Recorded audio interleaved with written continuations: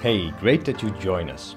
In this mission we're going to draw in augmented reality or AR, a combination of the real world and computer images.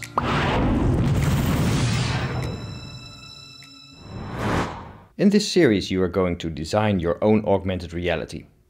First you'll make a drawing for the real world. Then you create an extra digital layer that you then add to your drawing. The best way is to start with mission 1 and then go through them one by one. This way you will discover what augmented reality is, how it works, and of course how you can make your own AR experience. During the mission you have to pause the video from time to time. You can do this by clicking on the pause button at the bottom. By pressing the red button on the page with all the missions, you'll be shown a list of all the materials that you need for each mission. It's a good idea to collect these materials before you start a mission. In this series Inez will help you. She'll explain things and give you instructions during the mission. Good luck and have fun!